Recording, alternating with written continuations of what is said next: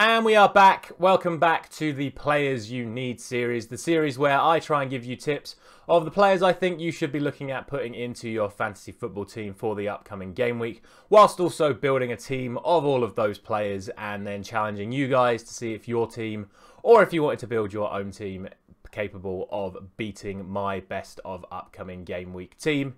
Let's have a quick look at how we got on last week and see how many people were able to beat it before going into the upcoming game week. As always, if you enjoy this series, please let me know by liking the video and subscribing to the channel.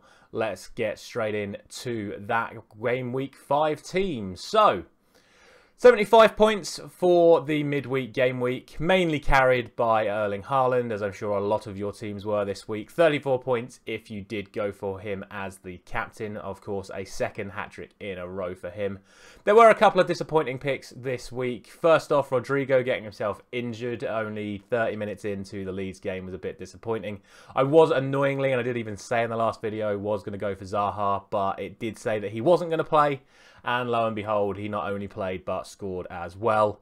The other major disappointment for me was Vardy. I mean, I say major disappointment. As a Manchester United fan, I was obviously thrilled that Leicester were absolutely appalling last night. And Vardy did nothing. But given his history against Manchester United, I expect him to do more. But it was a bit of a gamble. All in all, like we say, a score of 75. Probably could have done a little bit better in defence. And if I'd have managed my bench a little bit better, I definitely would have put Andreas as my first sub instead of Milner. But that is the way it goes. All in all, like we say, 75 points. Let's see how many people won last in the midweek fixtures. So, Week 5 winners are on the screen now, so congratulations if you were able to make it onto that list. I'm not going to complain too much about the people that beat me this week. The majority are within the 70s and the 80s, so only beating the team by a small margin. But congratulations to the top 4 there, Sudan, James, Chris and Arthrava. I apologise if I've butchered that name, but all getting 90, and of course Sudan with a massive 110 points for the game week. An unbelievable score for them, which sees them as this week's overall winner.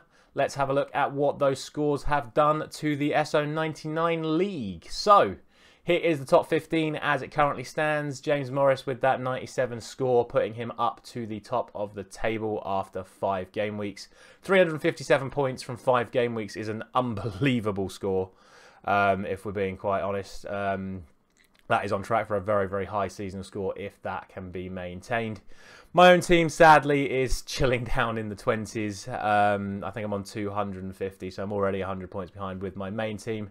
So hopefully I can turn it around, but then I don't have Haaland, so we shall see. Pep Roulette, I think, is going to be coming into its full force in the coming days, so we'll see what happens once that starts happening. Will the people with Haaland start buckling or not? Anyway, let's have a look at the new Game Week team. This is going to be the best of Game Week 6 team and the players I think you should be looking at putting into your team if you have not got them already. And as always, of course, we will be starting with the bench, which is just going to be the cheapest players available. I am still going to go for Ward and Andreas because they are playing. However, Congolo is now a 3.9 player I've put in just for even more budget. You will notice that I have also left a defender on the bench. That is for my own reasons, which I will explain in a moment. Let's get into the actual team, and we are going to start with the man of the moment, which is, of course, Erling Haaland. I am going to go with the attackers first in this video because I genuinely think that there are 4 attackers you should be looking at for this week, and I can obviously only pick 3. So I wanted to mention them all first. So Haaland, I'm still going to go with. Not going to go for him as captain this week. You'll see my captain in a moment. And around him, I am going to go for someone I think everyone should probably be looking at trying, certainly this week, which is Alexander Isak. Scored against Liverpool. It has him as a 75%. I'm more than sure that he's going to play at home to Crystal Palace. And if he does, I think he's the sort of player that will cause Crystal Palace some problems. And like I said, he's made a good debut. I think it's an opportunity for new fantasy football fans to give this guy a go. And I'm going to give him a go for my best of team this week and see how it pays out. On the other side, someone who is a bit more consistent and has had a good start to the season, we are going to put Ivan Toney back in. At home to Leeds, I think that is just a good pick. I know Leeds have done well, but Brentford have also started well, and at home to Leeds, you'd like to think Ivan Toney is more than capable of getting a goal. The fourth striker that I could not go for this week was Harry Kane. I would thoroughly advise people to go for Harry Kane if they haven't already got him. It's kind of gone under the radar, but he has also made a fantastic start to this season. But given how many points that Haaland has got, people are now taking Kane out for Haaland, which is understandable, but it has also meant that Kane's price has started dropping, which is unbelievable considering he's got the second most points of any striker so far. So if you have the budget for Haaland and Kane, I would thoroughly recommend Kane. I sadly do not have that much budget this week, which is why in midfield we are going to start with Kulusevski. Tottenham, of course, at home to Fulham. Fulham have made a good start to the season as well, but I think Tottenham should have the strength to beat them, and Kulusevski has been really their second main man behind Kane so far this season. Son hasn't quite turned up yet. Next, in the midfield, I'm going to go for Phil Foden, and that is why there is a substitute on the bench ready to come in case Pep Roulette does not go my way. That is also the reason why Haaland is not captain. Man City's first Champions League game is away to Sevilla on Tuesday. So I think there is a chance some big name players won't be playing at the weekend against Aston Villa. The reason that I've gone for Haaland and Foden is because they were both taken off during the game, which tends to suggest that Pep wants to start them in the next one. So that's how I've judged it. I'm going for Foden and Haaland. They've both made phenomenal starts to the season, and that is why they're in my team this week. Rounding off the midfield, I'm going to go for two Liverpool players. I'm going to go for Salah once again and Luis Diaz. Now, you might be thinking why I've done that, considering Liverpool's poor start. And that is because, A, Salah has still been scoring points on the regular. Luis Diaz has been a threat. And I think given the fact it's the Merseyside derby, I think you're going to see Everton come out at Liverpool. A lot of teams have sat back and restricted Liverpool this season. I think the occasion of a Merseyside derby will just mean that Everton go out, which will then leave space. And I think Liverpool will beat Everton quite comfortably this weekend. And you'll see that in my prediction video tomorrow. So for me, it is Salah and Diaz, with Salah as captain instead of Haaland for the aforementioned Pep Roulette risk reasons. Finally then, we have the defence, and in goal, I'm going to start with Nick Pope, who has been absolutely outstanding for Newcastle, and I hope he will be England's #1 choice for the remaining Nations League games in this month. We are now in September, so hopefully he will be, but it'll probably still be Pickford. I am struggling for clean sheets this week. I think there is going to be a lot of goals in all of the games this week, so it is tough, and that is also why I've only gone for 3 at the back.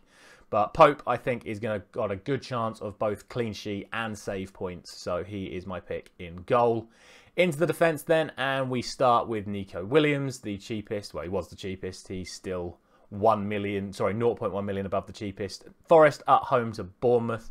Again, good chance for a clean sheet. He's playing right wing back. Slight risk of his position with the signing of Serge Aurier, but I think he will be playing for now.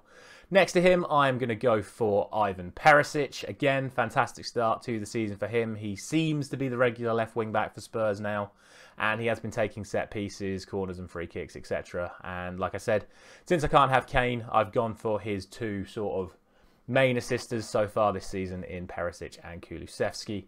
And rounding off the defence, I'm going to go for Max Kilman. I think Wolves have been defending really well. I really like Max Kilman as a player. I'd like to see him as a potential England call-up.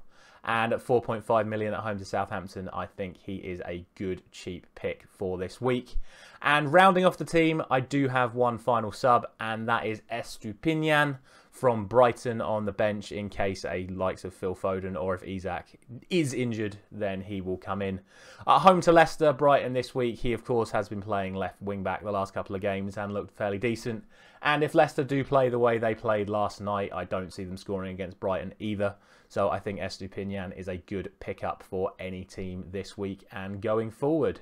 And that is going to round off the team. As always, let me know down in the comments what team you are going to be rocking this week. If you have any questions about my team, I've been enjoying answering some questions about the teams in the comments over the last couple of weeks. And finally, of course, we must issue the challenge. If you think that your team can beat the best of Game Week 6 team, join our league. The code is on screen now, and as you've seen in this video, all winning managers will be shouted out in the next Game Week video, which will be next weekend, as it is a Champions League and Europa League week. Thank you very much for watching. I will see you then.